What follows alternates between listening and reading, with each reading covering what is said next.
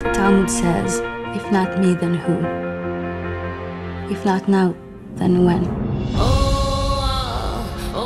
Hey everyone, so today I have something very special for you. I have two of my dear friends. We've got Dani and Razel. Dani is from Sweden and Razel is all the way from Australia. We are going to be discussing the show Unorthodox from Netflix. Just to give you a bit more information about them, they've been married for almost a year. Both like to travel, see the world. They even host a weekly blog called Espresso Parsha, which I link to in the description. A lot of people probably have some questions. We've gotten a few questions. What did you think about the show? Did you enjoy it? Did you think it was difficult to watch? Was it entertaining? All right. Yeah. All right. So I would first off say that the show was definitely brilliantly done. I would say that my heart goes out for Esty, the main character. There were some scenes that I personally just couldn't watch. It was too painful to watch for her.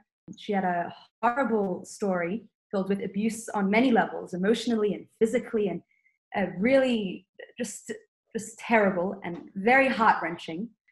I would say though that when you watch it, the way that the whole community is portrayed it's quite disappointing to see that this is how the world now sees this whole community as an abusive, a sad, depressing place to be, which is really not the case. I would go very far to say that for everybody there, it is very far from the truth. The people there are beautiful, kind people. They live very happy lives. I think that it's important to differentiate and make the clear distinction between her personal story and the rest of the community. We have to be careful not to, paint everyone with the same brush. You escaped, didn't you? You make it sound like I was in prison. I was thinking, watching it, in the beginning, it says it's inspired by true events. And then I went on, when preparing for this interview, I did read a bit, and it turns out that a lot about this story is fictional. And that is something that perhaps a lot of people might miss. I'm watching this. You mentioned, they are a type of community and you are another type of community. This is perhaps something also that a lot of people watching this did not get. Maybe you can touch a bit about that topic. There are, for instance, many different groups in Judaism, and what we saw was a specific type of group. There's many different parts of Judaism. There's many different groups. We personally come from a group called Chabad. There is no differentiation between any type of Jew, religious, non-religious, or any human being. The Bavitch Rebbe is the leader in the Chabad movement. And his whole philosophy is the whole world should just be filled with goodness and kindness to others. And, making this world a better place for everyone to live in. And no matter what walk of life you're at, everybody could live that. Everybody has that same mission. Do you believe, would you say that the Satmar community is a bit more secluded than say, Chabad? It definitely is more closed. It's more to themselves. They keep to themselves, but live and let live. In the show, one of the bigger topics was the topic of shidduch and dating. Could you maybe share a bit about, how was it to meet each other? How was your dating experience? And I see you two smiling, so I think that's a good point. Go for it, Danny. Well, our mothers were classmates. This is how we met. Dozens of years ago. And they actually set us up. So there is this element of some sort of introduction. Matchmaking. Some sort of introduction, yes. So we liked each other. We dated for... Well, clearly now we're married. We dated for 3 months. In Unorthodox, they were set up, and then it was arranged marriage, and they were married off willingly or unwillingly.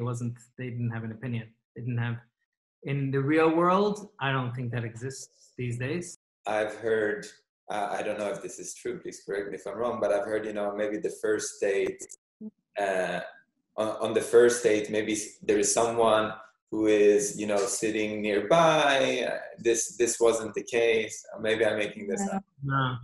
No, there's no one sitting nearby. It's very much a personal experience whether you two get along. You two meet, you go to anywhere like bars or cafes or...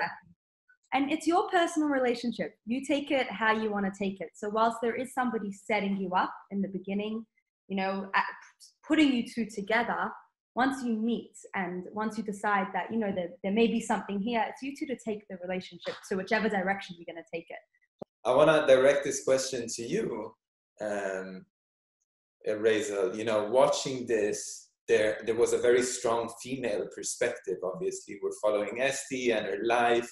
She's going through many thoughts and experiences, and she's questioning a lot of things about her way of living. Were there some scenes you could identify with? She was a very, very suppressed woman in a very male-dominant, as they portrayed it, a very male-dominant home and lifestyle. And it was really horrible to watch. And it was very hard to watch because knowing that how I grew up and how the Jewish woman is seen in Judaism and in Torah is the exact opposite. There's so much emphasis on the woman being who she is and the beauty of a woman and a woman feeling good and a woman really using her talents to make a difference in this world. And you're watching it and you see another woman going through such her self-worth was kind of being, really every move was kind of being stripped away from her. And it was very, very hard. The fact that right after she got married and she had to shave her hair, and I was traumatized from that.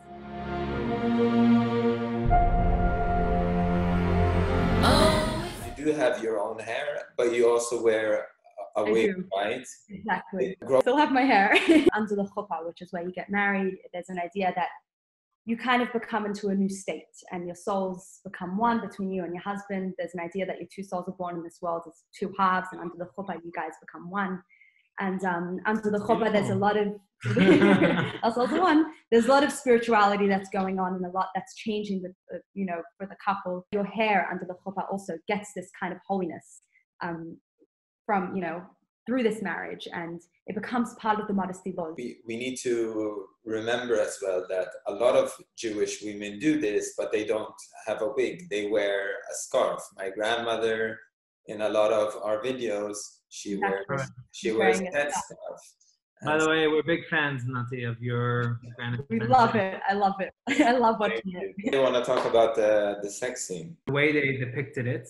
Obviously, I didn't watch it. But Razel. Razel was brave enough, yeah. It was so traumatic. I had to skip. I'm telling you. It was a very traumatic scene. We can all agree on that. Very traumatic scene. The way they portrayed it was rape. I'm saying it was horrible. She was literally raped by her husband. There is a strong emphasis on family life and on having children. Perhaps women don't feel like they are baby machines, which Esti did feel in this show. But there is a strong emphasis on having children and procreation. Would you say that is a correct assumption? The most holy mitzvah is marriage in Judaism, and the relationship between a husband and wife on every level, on an emotional level, on a mental level, and a physical level. Torah sanctifies marriage, and it literally is the most important mitzvah from everything. There's a concept of shalom bayis in Judaism, which is the idea of peace in a home, and the idea of a couple getting along and building an intimacy and building a relationship with each other, and a healthy relationship. And so anything against that is really against what Judaism stands for. Can I add to that, since we're on the topic? sex is something very private and can perhaps be seen as a bit, taboo. And I'm sure we've all had questions about sex growing up. When I was 13 and getting into, this certain age of maturity, my mother came to me and she said, if you have any questions, we can go to the library. I can get you some books. And I grew up with my mom, so. And I think my father also, he came to me and he said, if you have any questions about these things, you can always come and talk to me. Is there a place for that? In the show, you see this sex teacher or intimacy teacher come in and educate Esti on the topic of intimacy. Do you feel you've had, if you had questions, have you had anyone to turn to? Would it be a brother or a sister or your parents? Or is this something that do you feel this is an open topic to discuss? Or is it more taboo? Where I come from, there are many rules. En ze is dan heilige vlucht in Mekayim dan de roots Hashem. So, as you're saying, the concept of taboo, like in any community, it's just in Yiddish you use the word edelkeit. It's just how do you translate that? I don't know. Yeah, we need a translation. I feel like it's a concept of modesty, but not taken out of context. You're not going to be speaking on a table, even any sane person in any society. You're not going to speak on a table with kids about sex openly. But if someone had such questions, for me, for example, as a child, whatever, I would feel comfortable asking my parents or my older siblings. That is not frowned upon. It's not, if someone has these questions in a society, people obviously, they talk to their friends, and it's not like they're having a lesson how to do sex when they're having these, first of all, these classes, the way they portray it is not how it is. One important thing is that it's a class basically teaching you about the Torah, the Kabbalah of godliness in your marriage, and making that and combining, as Razel mentioned before, as combining godliness into your intimate life, and not just making it a mundane thing, but also making it a spiritual thing while you're at it, because it's the most spiritual thing there is to have intimacy. It's not about having kids all the time like they portrayed in Unorthodox. It's just about intimacy itself. Having a healthy relationship. Having a healthy, that's... And it does. You do learn the laws. You do learn the laws of mikvah. I know they showed the mikvah scene, which was also quite sad for me to watch, because mikvah is nothing like that. Mikvah is a beautiful mitzvah for all women, for all married Jewish women, and it actually brings a lot of blessings into your home. There is so much. When she went into the water, yeah. Exactly, and it's not traumatic like what's shown. I think that is a very great point that you make, and perhaps a misconception that people can have watching this show. And like you said, that in the show it was very much portrayed that sex is a means to make a child, but as you say, the intimacy in itself is a very important part. Was für ein Bucher ist Ihr ist wie jeden einen, geherig. Ich bin anders wie die andere Mädel. Dani, I know you for a long time. Have you ever questioned your way of living, your belief in God, in your religion, in the acts that you've been taught? You probably haven't been as strong in your faith as you are today growing up. This is a process, I assume. Yeah, there was a part of my life which I didn't necessarily believe the same way that I believe now, and I stand by what I believe in the same way that I do now. And I obviously raised questions to myself: what type of life I want to lead, and what type of person I want to marry, or whatever it was. And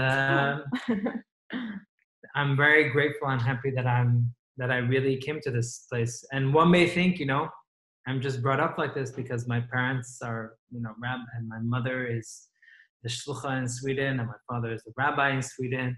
And that's probably, I just want to do the same thing, which is true for its own, but also I went through that process by myself as well. We do have a few questions from the audience that I'd like to raise with you.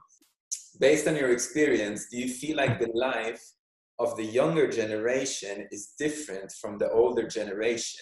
So, like in every community and in every society, the teenagers today are probably ahead of the game.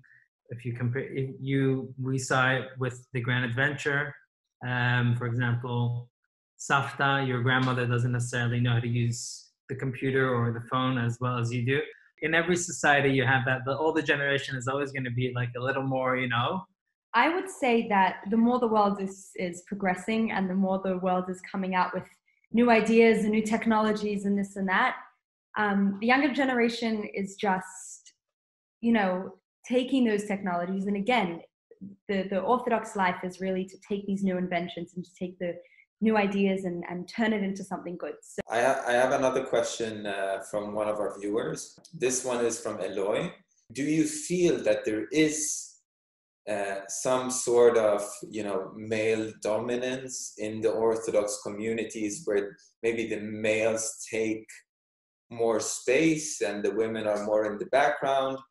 So I would say, as we touched upon before, the way that I grew up and a lot of religious Orthodox women grew up around the world is very much not in a male-dominant society, especially in marriage. There are 3 partners in a marriage: the man, the wife, and God. And it's an equal partnership, that women have an equal mission in this world. And women have unique abilities and unique talents and a unique way of, it's not about who has more rights and who's greater and who's less great. It's really not like that. And I don't think a lot of Orthodox communities are like that at all. You can see that, there's facts. All the Chabad houses around the world, it's not the rabbis are sent down as the leaders and that's it. It's both the man and the woman. There's a conference every single year of 4,000 Chabad shluchot, circa. Something like that. Something in that realm of leaders, women leaders, coming together every year for a conference. And they are the leaders of the Jewish people around the world as well. I'm saying it's not just. I would call the Rebbe a feminist, actually, in the way that the Rebbe spoke about the power and the role of women. A lot of people get the question: why is it that the men are the ones who wear tefillin, and why is it that the men are the ones that count as a minyan, and why is it that the men are the ones with this mitzvah and that mitzvah? And doesn't it seem quite against unfair. Women and unfair for women? And where are the equal rights on women? And the Rebbe actually spoke a lot about this and spoke that the women has a higher source than men when it comes from where they're created from, and a higher connection. Women are a lot of the times more spiritually in tune, and they don't need these physical mitzvot to connect them to God, because they're already connected from a higher source. Even that in itself is a huge step from, it's a huge twist on how we view things. Why did you leave? God expected too much of me. I want to take another question. We have a question from Hadassah, my sister, actually. Hi, Hadassah. Yeah, she wants to ask, and we talked about this yesterday, about people who have left the Orthodox community, because this has happened, and this does happen. We have people joining the Orthodox community, and we have people leaving the Orthodox community. This is just the way life is. And the people who do, I don't know, first of all, do you know anyone who has left the community personally? Yeah, we have 100%. A lot of friends and even family members that left the community, and it's not like they're going to be treated any differently. Yeah. Have you talked to them about that process? Do you know how that felt for them? How the conflict they were going through? Could they speak openly about it? What was there? Do you think they felt a fear of exclusion? In the show, Esti does seem to worry about this type of exclusion. And you even have the mafia brother or cousin Moishe, After her. Moishe, who even at the end he is a very interesting character. We should not talk about your mafia brothers, I think, Danny. They do exist. Let me just say. He tells her at the end, you know, you will never be able to come back, and it's this fear of not being. Action. Yeah, exactly. Do you think that could that exist? Does that exist? So I would speak firstly from personal experience and what we believe in the way that we grow up is that the Lubavitcher Rebbe taught us that every single person, it doesn't matter what way of life they've walked, where they're coming from, where they're going, every single person deserves the same amount of love, the same amount of care, the same amount of respect, the same amount of being treated like a human as anybody else does. You know, we're all created by God, we're all created in the image of God. And there is no space for anybody to be judging another person. And if someone is going on their own personal journey, you know, if they decided that this is not the life for them, they're going on their own way and whatever it is, the only way to respond, and the only way the only appropriate way to respond, and what we really learn is really just through love. In general, that is just like Razel said. I'm saying live and let live, and you support anyone. If it's a family member, anyone leading the community, you give them the same love. Nothing changes. You're allowed to make their own decisions. They're human beings. It's their connection. It's their journey, and it's their connection to God. And even if they say they have no connection to God, it's not us to judge, and it's not us to. It's their personal life. It's their own, you know, what they're going through. I want to say thank you to the both of you for jumping on this call. I think it's been really interesting to hear about your own experience in contrast to this show that we have watched, this very captivating show. I really appreciate it. To all the viewers watching, if you have any more questions, I am sure Dani and Razel, or even to myself, we'd be happy to answer. Again, I'm going to post a link to their channel so you can reach out to them directly. And thanks everyone once again for watching and for joining in. Thank you guys. Thank you guys for sending in the questions. Whoever sent in the questions. Thank you guys so much. And hopefully we can do this more often. Yeah. That was fun. Thank you. Thank you. Thank you. Chag Sameach. Chag Sameach. Chag Sameach.